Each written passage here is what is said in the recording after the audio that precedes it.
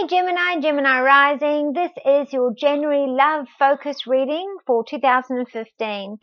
So straight away, the Sun card in reverse stating that you have bet on the wrong horse and things have come to an abrupt end, or things are not working out as you wanted them to.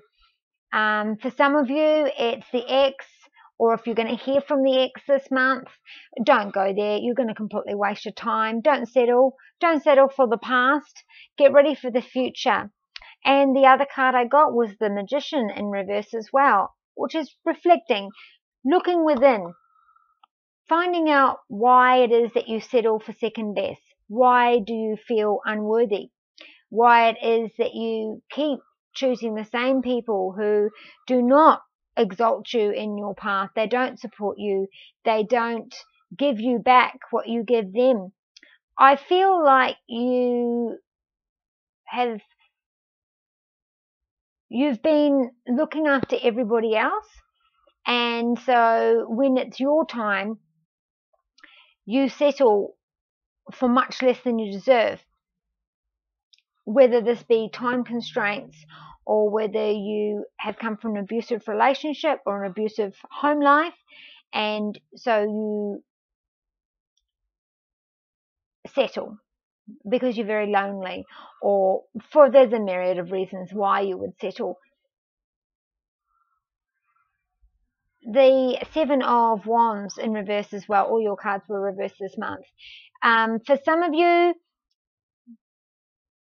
your partner's put you on a pedestal and you have taken advantage. It's just time to stop. I don't want to say drama queen because it's not quite the word. It's time for you to bring yourself down to earth. You're not perfect. Don't behave as if you are. Arrogancy and behaving in this manner is just going to get you dumped. And this person who has you on a pedestal absolutely adores you, and this is a forewarning that you should adjust your behavior or you will lose it all. For the ones that have bet all and things just haven't been working out, it could be for some of you, you've just met someone, they've just been in your sphere and you've put a bit of time in and you're not getting the response that you should be getting at this time. You don't feel like you're moving or progressing. Again, some of you, it's the ex. You just keep going back and going back and going back. It's familiarity. It's easy. It's hard to date, and that those feelings can't just be cut off. It's a time this month for you to gradually go through the process of grieving the relationship, forgiving yourself for settling, forgiving yourself for not giving yourself your full worth. This is a month for you to inner reflect, to look within and find out, why can't you be single? Why can't you be on your own? Why can't you honor yourself? Why do you have to settle? There's nothing wrong with being on your own. And for some of you, you really have had more patience. There's a fine line between really putting work into a relationship and having a lot of patience and becoming a doormat. And you are really getting to that point.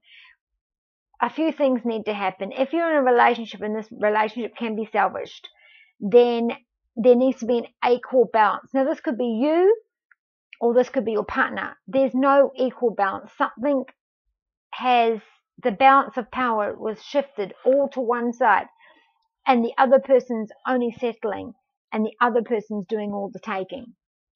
The other person's doing all the giving, this person's doing all the taking. So you need to reflect and really find out what it is you want. Find out what it is that you need in life. Can you be on your own for a while? Can you just focus on yourself for a while? So that's your January reading, and I'll see you in February.